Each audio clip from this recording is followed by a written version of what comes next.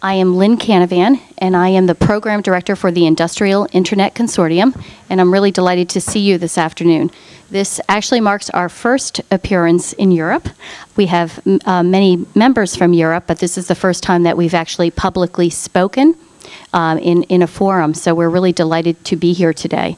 I wanted to take a minute to introduce the agenda, and also to let you know that at the end, we will open it up for question and answer, but we do have many speakers with very interesting things to say. So in order to get through the whole program, we'll ask each of them to speak, and then we will have a panel discussion, and we will open it up for questions from you for that panel. Okay? So with that said, I am the Program Director for the Industrial Internet Consortium, so I will give you a brief overview of our consortium and also the reason it was formed, where we are today, the business justification for why we were formed, and so forth. My distinct pleasure to have Benoit Lambois from AT&T. AT&T is one of our founding members, and he will be speaking, as well as Walid Nigram from Accenture, Keith Steele from Prism Tech, and Lee Wright from YCon. So these are all members that represent us on a global level as well as a European level. We all have different things to say.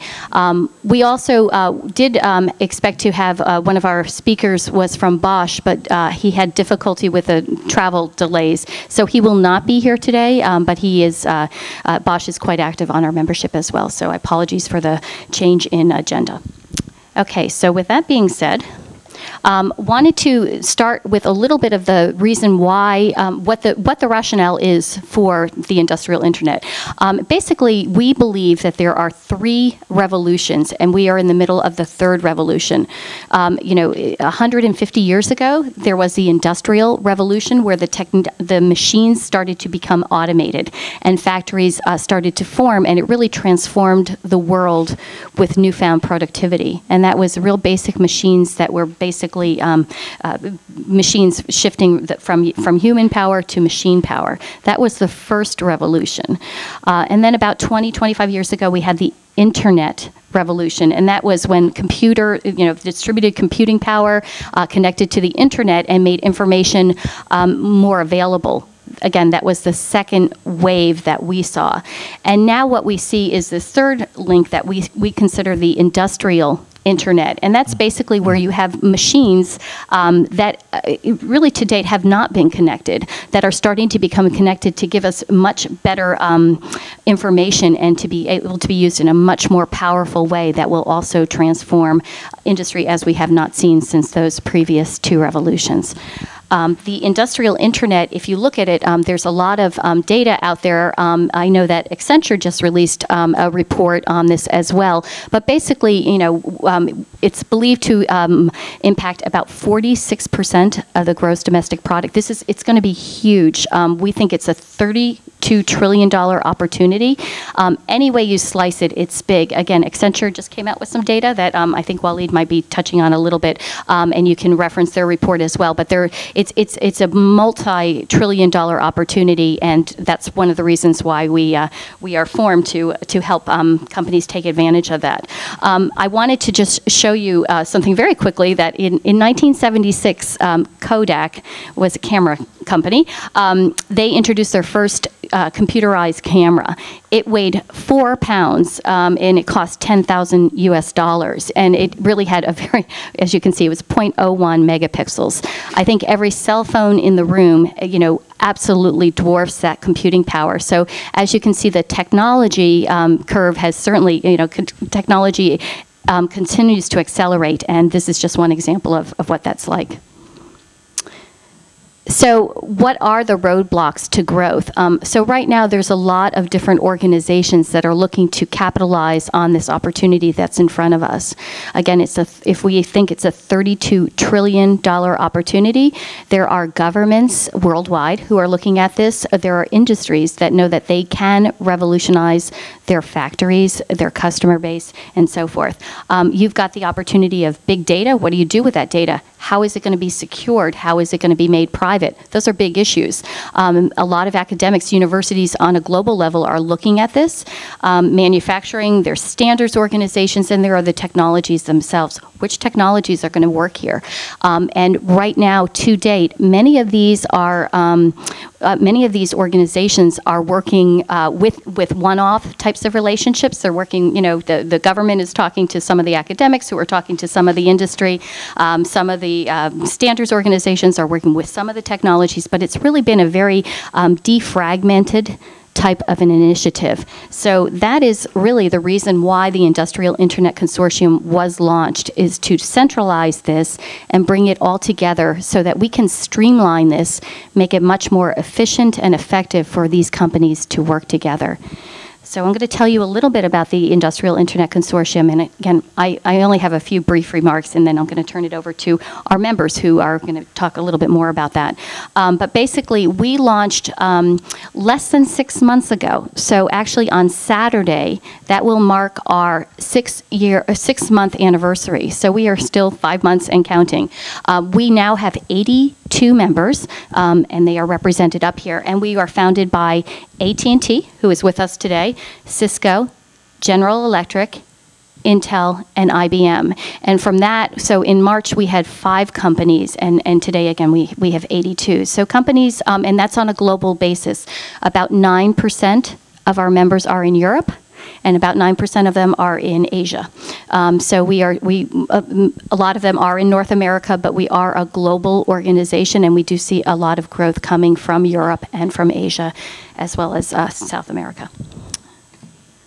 Okay, so I'm going to just tell you a little bit about it. Again, our purpose, the reason we were formed, is really to help centralize all of those activities, accelerate that in order to enable innovation for companies, for the government, for the world.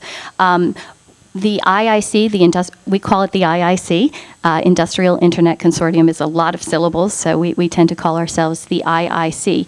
We are an open organization, which means that membership is open to anyone who wants to join us.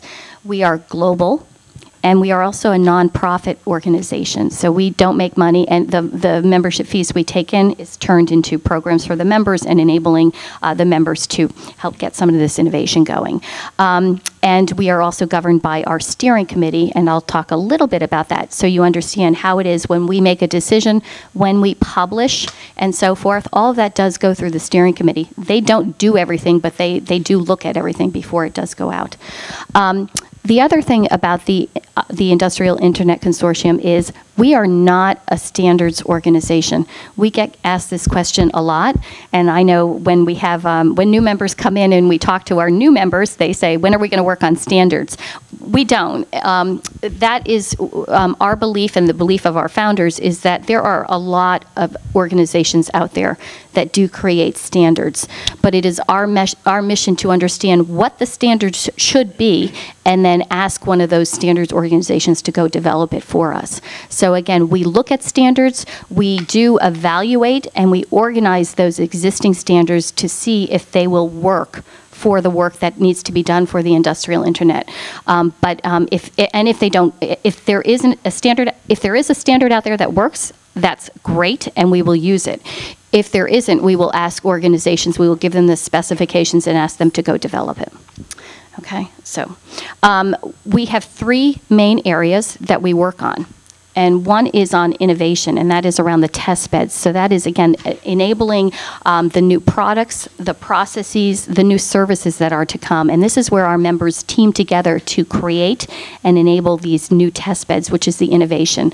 I think it's fair to say that most companies do join us to make money for their organizations. We just did a survey of our members, and 100% of them said that they joined, their reason for their interest in this area is to make money, is for new products, new services, new innovation to come out of this.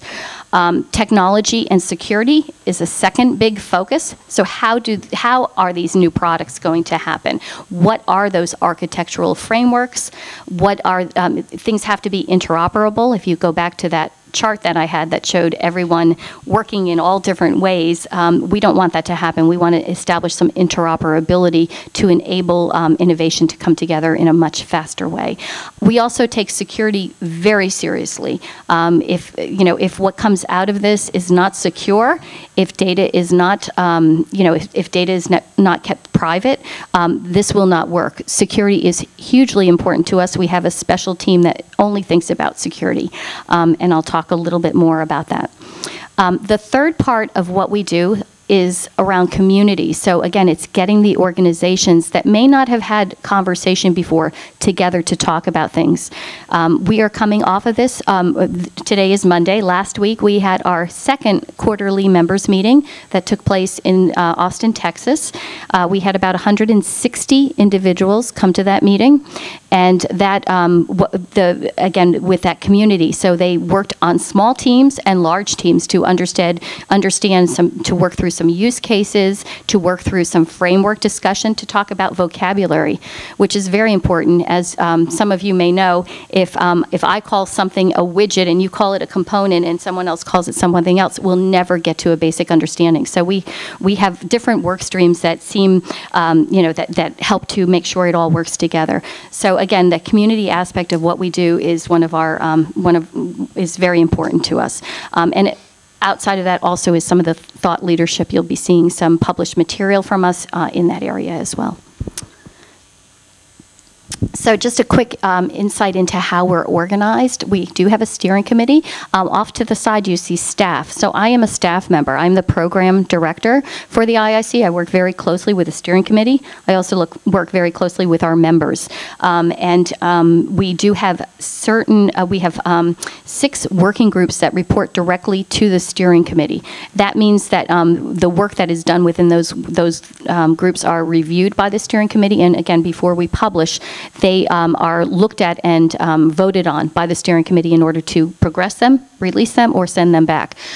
So we have a legal working group, which basically makes sure that what we do is legal and within the law, that our policy and procedures and intellectual capital and property rights are respected and so forth. So the legal team works on that. We have a marketing working group, which helps us with thought leadership materials, communications, and so forth. We have a membership group. And then we have a security working group, again, for the security issues. We have a technology working group, some subgroups out of that, and the testbed working group. Those are the primary groups, and underneath them are some, not all, of the different spin-out groups that are focusing on what it is that we are doing. I wanted to give you a quick snapshot into one of the groups, which is our technology working group. So each of the groups that I mentioned does have a similar work that's going on. It's similar but different according to what their charter is. This is the charter of what our technology working group is, and this was voted on by the steering committee. We actually have a security charter that was just approved, and that was actually sent back several times. Again, the steering committee takes very seriously what the charter is, what these groups should be doing. So what we have done, we've constructed the charter, we have defined the deliverables. So now we have a frameworks team, and that frameworks team will be publishing a white paper shortly. I say shortly, within the next several months, you will see a white paper come out with a recommended framework. Feeding that framework are all the use cases. We have a lot of use cases in development and many more spinning up, because we want to make sure that what we decide, what we establish, can be proven in a number of different scenarios. So the use case team is helping us to prove what that framework should be. We have a data management and an analytics team that works on those issues, and again, we have the vocabulary team. So there's a number of different teams that are out there that meet on a weekly basis. Again, we are not yet 6 months old, but we are progressing quite rapidly in some areas. Some things are taking us a little bit longer, and some things are taking us a lot longer. But we do meet, these groups do meet. I know the frameworks team actually meets twice a week. Some of the use case team meets 2 to 3 times a week as well. So we're global, but we do have people call into WebEx conference calls to get the work done. And then on a quarterly basis, we meet in person. So into the, again, what the different groups are doing specifically. So the frameworks team is working on the technology landscape, again, with a white paper as the deliverable. The use case team is again, completing its inventory. So they're building a library of the different scenarios for use cases. There's one on the manufacturing, the factory floor. There's some on networking. There's different scenarios just to make sure that the architecture will be proven out. The data management team is going to be focusing on actual industry projects, and the vocabulary team, again, is getting us to that base understanding of what it is that we're talking about so that we're all on the same page when we understand and reference something. I also wanted to talk just a little bit about test beds, because that really is where we believe a lot of the benefit is from the industrial internet, is that innovation, the new products, the new processes, the services, and so forth. So right now we are looking at identifying partners, looking at proposals for this, looking at sources for funding with governments across the world, and also looking on how we're going to publicize these test beds as they come out to maximize the reuse and so forth. So test beds is a focus. That is something, every test bed that we have has to be approved by our steering committee. So we want to make sure that they are meaningful, purposeful, and that they do address the industrial internet, that we don't just create them and then say, we're not that interested, we're going to drop this one. Every one of them is reviewed rigorously before it is approved and brought forward. Okay, and I just wanted to end with this before I turn it over to Benoit. It's all about the innovation. So in 1953, Isaac Asimov published a story about a car that could drive itself. It had its own personality and so forth. In August, Raj Kumar, who is the director at Carnegie Mellon University, he drove members of the U.S. Congress around Washington, D.C. in an autonomous vehicle. So basically the future has come to bear. And Raj was at our meeting last week, and he was talking to our members about autonomous vehicles and what's possible there now too. So again, that innovation is here, and with the Industrial Internet Consortium, our members are helping to drive that innovation. And we welcome participation from you in the audience, and we will take questions a little bit later. So with that, I do need to switch the slides, but as I do, I'm going to just turn it over to Benoit. And actually, let me introduce you, and then I'll switch the slides. AT&T, as you saw on the slides, they are a founding member of the organization. So this concept came out of 5 companies getting together, AT&T being one of them. Really delighted to have Benoit Lambeau, who is the Associate Director of the Global Machine-to-Machine Product Management Group at AT&T. And there he focuses on global product management for M2M, focusing on vertical manufacturing and the development of the M2M, M2X portfolio for AT&T on a global basis.